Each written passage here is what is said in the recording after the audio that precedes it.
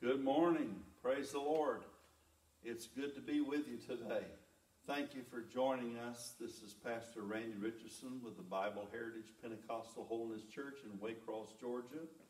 We're going to start off singing a song that says, I saw the light, I saw the light, no more in darkness, no more in night. Hallelujah. I saw the light, I saw the light, no more in darkness, no more in night. Now I'm so happy, no sorrow inside. Praise the Lord, I saw the light. I wandered so aimless, life filled with sin. I wouldn't let my dear Savior in. Then Jesus came and a stranger in the night. Praise the Lord, I saw the light, I saw the light, I saw the light. No more in darkness, no more in night. Now I'm so happy, no sorrow inside. Praise the Lord, I saw the light. Just like a blind man wandered along, worries and fears I claimed for my own. Then like the blind man that God gave back his sight. Praise the Lord, I saw the light, I saw the light, I saw the light. No more in darkness, no more in night. Now I'm so happy, no sorrow inside. Praise the Lord, I saw the light. I was a fool to wander astray.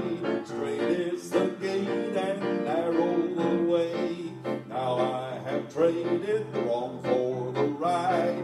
Praise the Lord, I saw the light, I saw the light, I saw the light. No more in darkness, no more in night. Now I'm so happy, no sorrow inside. Praise the Lord, I saw the light. Well, He's an on-time God. Yes, He is. Oh, He's an on-time God. Yes, He is. Well, He may not come when you want it, but He'll be there right on time. He's an on-time God. Yes, He is. He's on-time God. Yes, He is. Oh, He's an on-time God. Yes, He is. Well, He may not come when you want Him, but He'll be there right on time. He's an on-time God. Yes, He is. Jesus, be a fence all around me every day. Jesus, I want you to protect me as I travel along life's way. I know you can, I know you will. Fight my battles while I just keep still. Lord, be a fence all around me every day. Jesus, be a fence all around me every day. Jesus, I want you to protect me as I travel along life's way. I know you can, I know you will. Fight my battles while I just keep still. Lord, be a fence all around me every day. Lord, be a fence all around me every day. Hallelujah. We're going to sing Keep on the Firing Line. Hallelujah.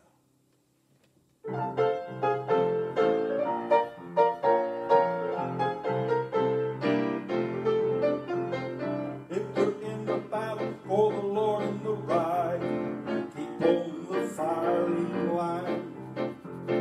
If you win, my brother, surely you must fight. Keep on the firing line. There are many dangers that we all must face. If we die of fighting, it is no disgrace.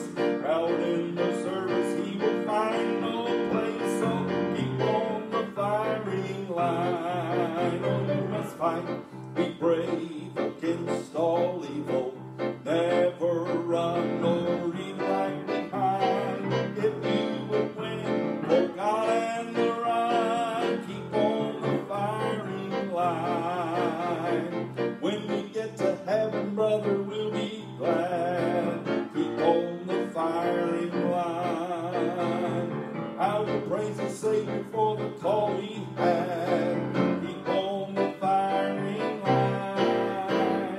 When we see the souls that we have helped to win, leading them to Jesus from the paths of sin, with a shout of welcome we will all march in. Keep on the firing line. Oh, you must fight, be brave against all evil.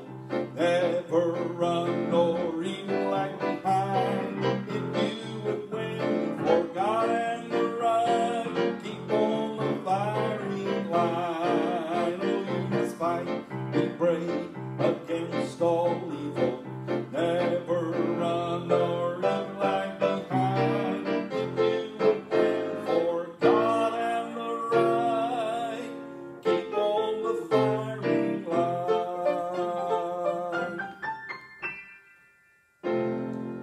Praise the Lord. We're going to sing, I'm on the battlefield for my Lord. Hallelujah. You know, this Christian experience sometimes is a battle, and we have to fight. We have to fight because we're going to win. Hallelujah. I was alone and idle, I was a sinner too. I heard a voice from heaven saying there is work to do. I took my master's hand and joined that heavenly band. Now I'm on the battlefield for my Lord. Oh yes, I'm on the battlefield for my Lord. Yes, I'm on the battlefield for my Lord. And I promised Him that I would serve Him till I died. Now I'm on the battlefield for my Lord. I'm fighting for my Savior. The battle is most won. The trumpet will be sounding the coming of the sun. I'll lay my armor down, take up the robe and crown, and I'll walk the golden streets with my Lord. Oh yes, I'm on the battlefield for my Lord. Oh yes, I'm on the battlefield for my Lord. And I promised Him that I would serve Him till I die. Now I'm on the battlefield for my Lord. Hallelujah. There's a song that the Hempills used to sing. It says, I claim the blood. I have a source of strength when I am weak, that takes me through when life is pressing me. I have a source of power from above. I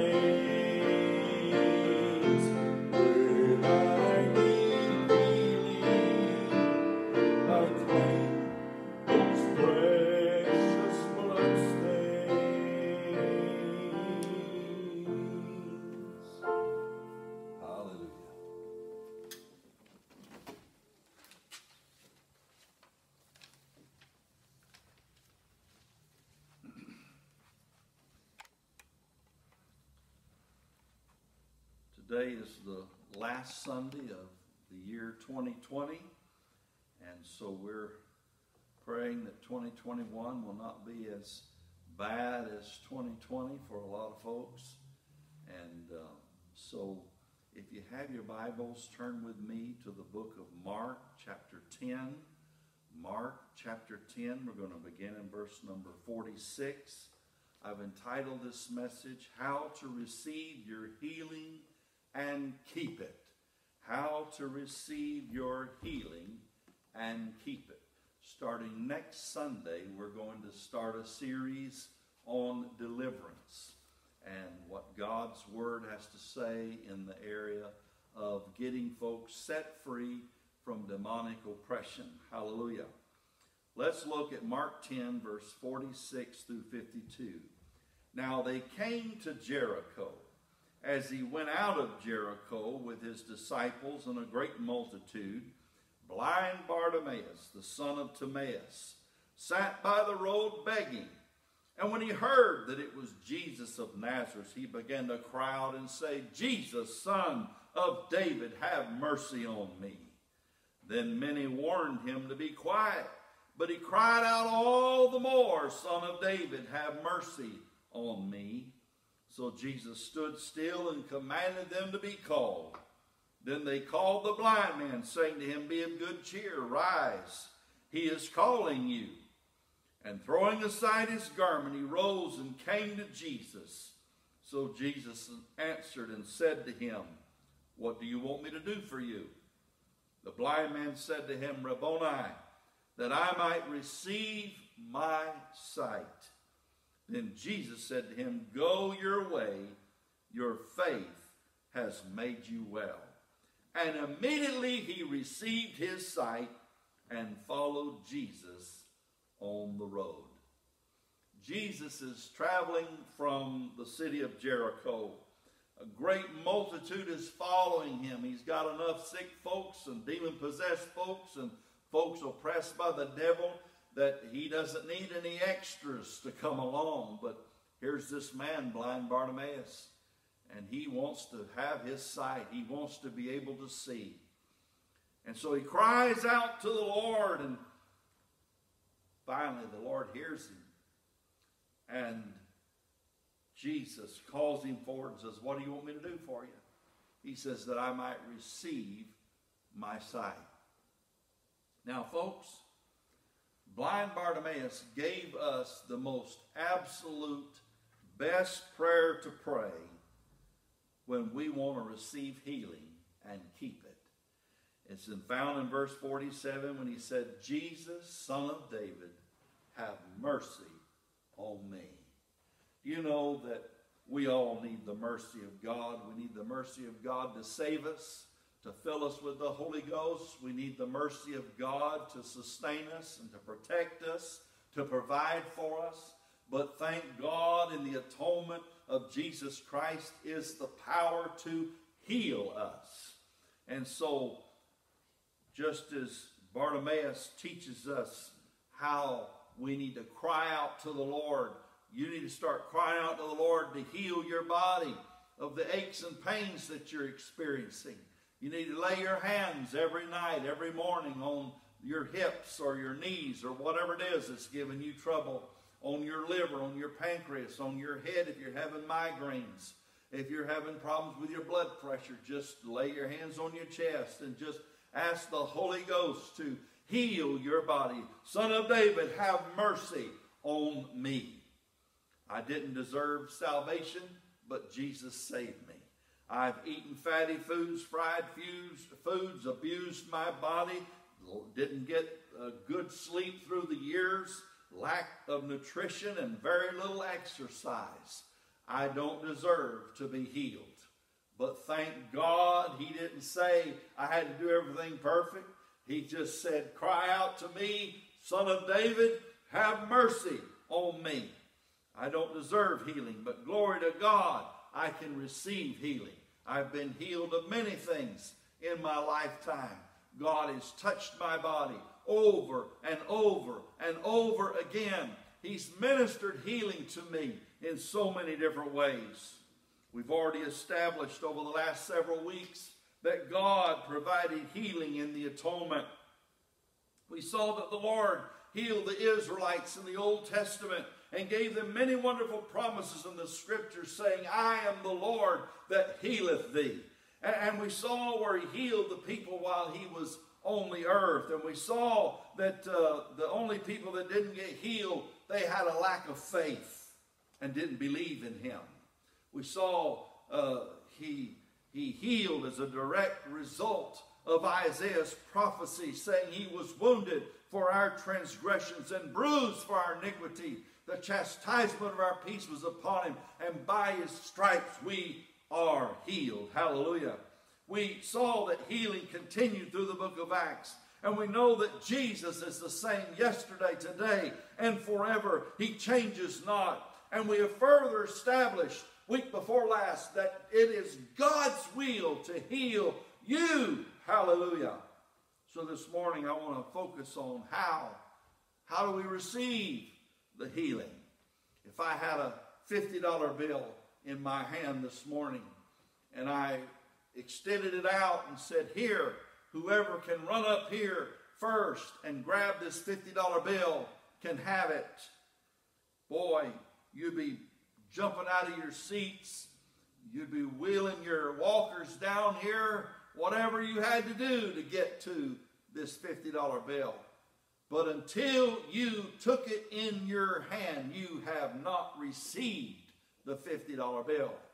You can sit in your pew and you can say, I want it all day long, and give it to me.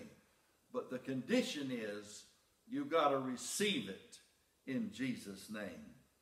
Remember, Hebrews 11:6 says, without faith, it's impossible to please him. For he who comes to God must believe that he is, and that he is a rewarder of them and those who diligently seek him. We've got to diligently seek him for our healing. We've got to diligently seek him for our deliverance. Once you have that understanding, you have the faith to believe God, and it's time to be healed. You say, well, how do I get healed then? How do I receive? Let me give you some scriptural examples today of how there's many ways a person can be healed. In Mark 16, verse 17 and 18, it says that these signs shall follow them that believe. In my name they shall cast out demons. They shall speak with new tongues. They will take up serpents. And if they drink anything deadly, it will by no means hurt them. They will lay hands on the sick, and they will recover. Glory to God. One of the first ways that people are healed is through the laying on of hands. Luke 4:40 says, when the sun was setting, all those who had any that were sick with various diseases brought them to him, Jesus. And he, Jesus, laid his hands on every one of them and healed them. The main method that Jesus healed the sick was the laying on of hands. He spoke the word many times and sent his word and healed them. But most of the time, they touched. Well, what does that scripture say that we read in Mark 16, verse 18? It says, they shall lay hands on the sick, and they shall, not they might, not I hope so, but they shall recover. Now, what does it mean to recover? It means you start getting better. You start getting better. You know, a lot of healings are not instantaneous. In fact, most that I've experienced in my life are not instantaneous. I've seen God do tremendous miracles, but most of the time, people are healed by faith, and as you do what the Word says, God does his part and heals the sick. We had a dear saint of God in one of the churches that we pastored, and she had terrible diabetes, and she had contracted some sort of something in her body. We still don't know problem was. But she got to the point where she couldn't get up out of her chair. She had to be lifted up and put in the bed, and had to be lifted out of the bed and put back in the chair through the day. And this dear woman was a workhorse of a person. She was not a lazy or lay around kind of lady, but she was sick, and just could not move. And so this went on for over a month, and went into 2 months, and then went into the 3rd month. And I was missing her in church, and I got up that morning, and the Spirit of the Lord spoke to me and said, I want you to go to her house, and I want you to tell her that you've come to heal her today, and that she's going to recover, that we're going to lay hands on you, and you're going to recover. And we went around the house, or what the Lord showed me was to go around that house 7 times, to walk around that house 7 times, and to go through and anoint every door and every window in her house, and her bed and her chair, and just plead the blood of Jesus, claim the precious blood of Jesus over her body. Well, my mind began to say to me, well, Randy, you've lost your mind. There's nothing that says you've got to walk 7 times around. Just go pray for the lady. But it kept coming to me. You've got to walk around 7 times around her house.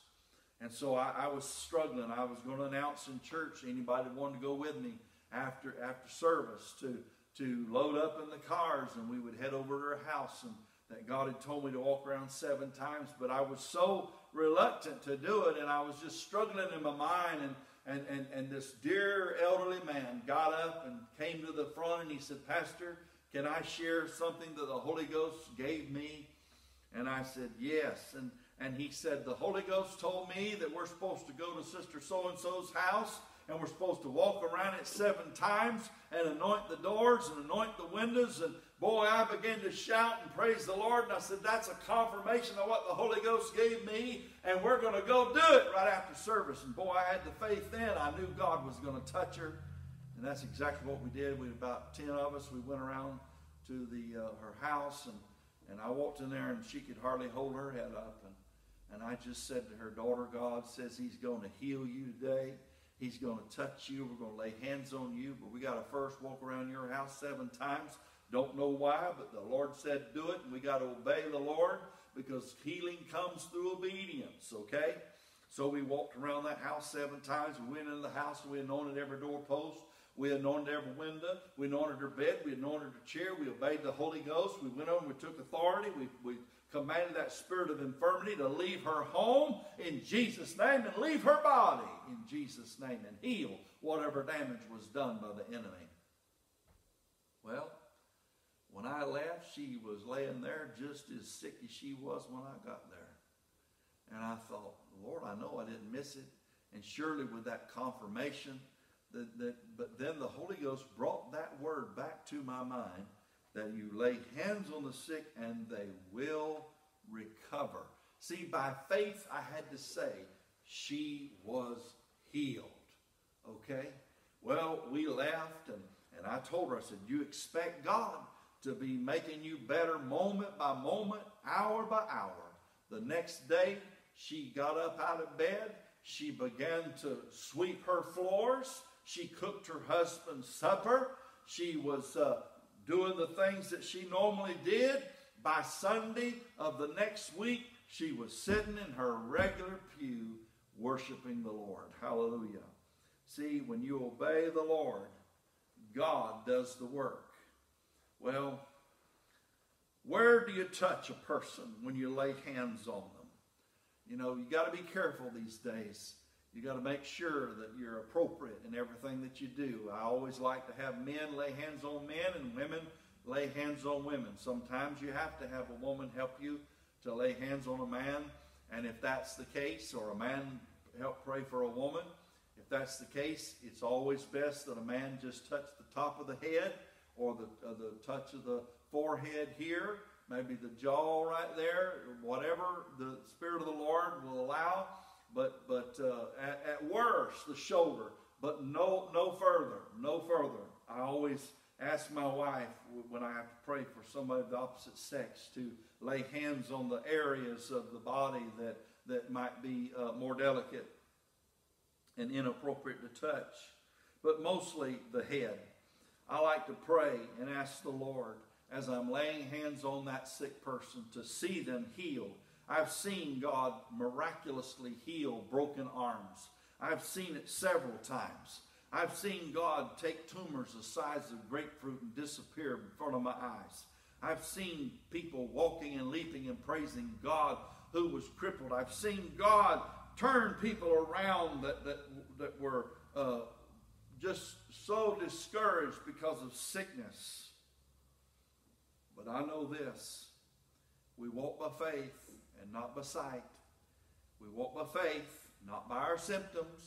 We walk by faith, not by how we feel. I'm moved by the Word of God. I want to quote R.W. Shambach, who wrote this statement in his book, God's Guarantee to Heal. He said, "The moment hands are laid on you, remember Calvary and claim every one of its benefits. Begin by faith to act healed. Start doing the things your affliction kept you from doing. It's important to recognize the one who's laying hands upon the sick is doing so under divine authority. Remember that this believer has been authorized by Christ to loose you from your infirmity." Hallelujah. Second way you can get your healing is through the anointing with anointing oil. Now, there's nothing sacred about this oil. I don't even know who made this, but there's nothing any different in this oil. It's not more sacred than the oil you got in your kitchen. And many times I've taken the kitchen oil and laid hands on somebody. Folks, James 5:4-15 says, "Is any among you sick? Let him call for the elders of the church. Let them pray over him, anointing him with oil in the name of the Lord. And the prayer of faith will save the sick, and the Lord will raise him up. And if he's committed sins, it will be forgiven." Sick? Let him call for the elders of the church. Who are the elders? Every church is a little bit different in how they're structured. To me, elders could be ministers or mature saints. A mature saint can be 25 years old that's really seeking the face of God. Can be a 15-year-old if they're really seeking the face of God. If they're really hungry for God and they've touched heaven and they know how to pray, they're an elder. And they can lay hands on the sick, anointing them with oil. Is there any healing power in the oil? No, it's all about obedience. Just like God said, don't partake of that fruit in the garden. There was no reason really why, except to say, don't do that. And God said, all right, I want you to get in the ark. And there's no rain, no water, no flood, but I want you to get in the ark. It's time. It's all about obedience. Prayer, laying on of hands with anointing oil. Elijah told Naaman, he said, I want you to go down to the Jordan River and dip 7 times. Well, he said, couldn't you tell me a cleaner river? He was offended. But you see, there was no earthly reason why he needed to go down to that Jordan River and dip 7 times, except God told him to, and you need to do what God tells you to do. And when you walk in obedience, you can get your healing. Hallelujah. Third way, praying one for another. James 5:16-18 says, confess your faults one to another and pray one for another that you may be healed. The effective, fervent prayer of a righteous man avails much. Elijah was a man with a nature like ours, and he prayed earnestly that it would not rain, and it did not rain for 3 years and 6 months. And he prayed again, and the heaven gave rain, and the earth produced its fruit. This is why we have prayer chain ministry. This is why so oftentimes when you're sick and you can't get a hold of me, you'll call Sister LaRue or you'll call Sister Lee, and you'll say to them, hey, I need a touch in my body. Will you get the saints to pray? And we pray one for another that we might be healed. This is why we take prayer requests oftentimes in certain church services. And this is why it's so important to pray for other people and to put people on a prayer list and pray and seek the face of God, because prayer works. The next method could be through the gifts of healing, coupled with other gifts of the Spirit. I've watched many times in my own ministry, the Lord give me a word of knowledge about a certain person. He would show me their face, and he would say, I'm going to heal them of this particular disease. And then I would say, Lord, if they show up in the house today, I'll pray over them, and I'll tell them that they're going to be healed in Jesus' name. And every time God has done that, and I saw them walk in the door, I called them out, and God has honored his word. My son Joseph told me the other day, he's gone for the last 4 or 5 years to the prison or the jail every Tuesday night in Cross City, Florida, where he lives. And he goes to that jail every Tuesday night, and he preaches to the prisoners, and he'll have anywhere from 20 to 50 prisoners come in their little chapel area where they eat and their dining hall. And he told me, he says, Daddy, over the last 4 or 5 years, I've had over 500 inmates healed by the power of God. God has touched them one after another through mostly the gifts of the Spirit. He'll start to pray and he'll say, all right, let's seek the face of God. Let's touch God. And then all of a sudden the Spirit of God will reveal this to him. And he'll say, all right, there's somebody here that's got this particular issue. And they'll stand up and he'll call them out and he'll pray over them and they're healed. And I am so blessed that God is using him in the gifts of healing. Hallelujah. Coupled with the word of knowledge. Evangelists and pastors oftentimes pray over people and have a word of knowledge.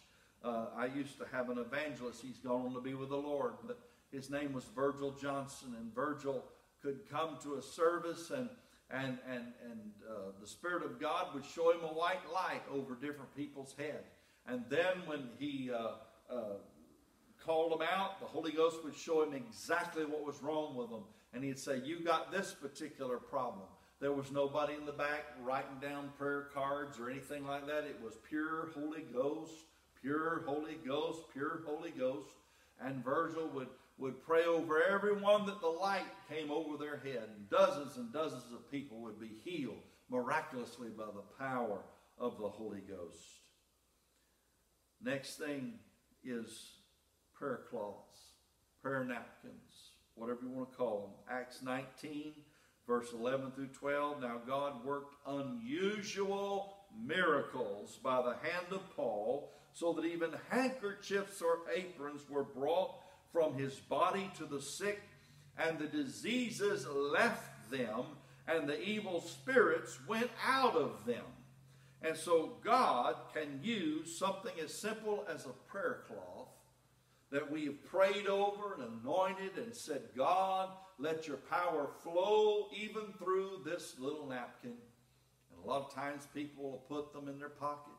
They'll put them in their billfold, and they'll put it in their some people have even tacked it to their clothes through a safety pin of sorts. Others have shoved it under their husband or wife's pillow, under the sheet where they sleep, so they won't even know about it. But the power of God can flow even through something as an unusual miracle with a napkin. Let me just say this. God can heal you any way he wants to. I'm open to whatever he does. Now lastly, let me tell you, how do you keep your healing? You know, it's sad. I watched a man get healed of deafness. I watched him completely healed of deafness.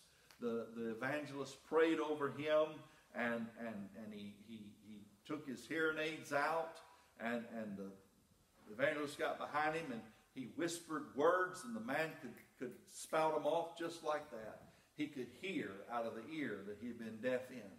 When he got home, all of a sudden his ear went back deaf. You know, if something like that happens, and you all of a sudden the symptoms return, you know what that tells me? That tells me it's the devil. It tells me it's the devil. Because here's the thing, God doesn't heal you and take it back. And so Matthew 12:43 through 45 says, when the unclean spirit goes out of a man, he goes through dry places seeking rest and finds none. Then he says, I will return to the house from which I came. And when he comes, he finds it empty, swept, and put in order. Then he goes and takes with him 7 other spirits, more wicked than himself, and they enter and dwell there, and the last state of that man is worse than the first. I watched my dear mama. I watched her. She had a surgery she had to have that required her to come off of all of her psychotropic medications. And I watched Mama come off of that stuff for a week with no withdrawal, and that was almost unheard of. She had no complications, no problems, no shakes, no dizziness, no nothing. God had healed her. Our church had fasted and prayed and sought the face of God for her healing. She drove down a couple of 100 miles to where my church was in Tampa, Florida at the time, and she prayed. We prayed over her, and God healed her. Well, she got scared. The devil started talking to her and said, you know what, you might get bad again. You need to go back and take that medicine. And you know, if I'm healed, I don't need to go back and take the medicine. Now, if I still have symptoms, yeah, I probably need to do it. But if I have no symptoms, which she had none, she needed to stay off of that medicine. Well, you know what happened? She went right back on it, and you know what? Just like that scripture I just read, she had 7 times worse. She wound up in mental wards over and over and over after that because she allowed that devil to come back and torment and attach itself to her body. Ephesians 4:27 says, give no place to the devil. Give no place to the devil. Tell the devil to get out of here. You cannot be in my body. You cannot give me these symptoms. Keep reminding yourself of the scriptures. Keep reminding yourself that James 4:7 says, submit yourself to God. Resist the devil and he will flee from you. You get into the presence of God. You begin to worship the Lord. Get you some Holy Ghost music that will just encourage you and strengthen you and get you in the place of God's throne room. And then you worship the Lord, and then you start rebuking the devil in the name of Jesus. And you know what?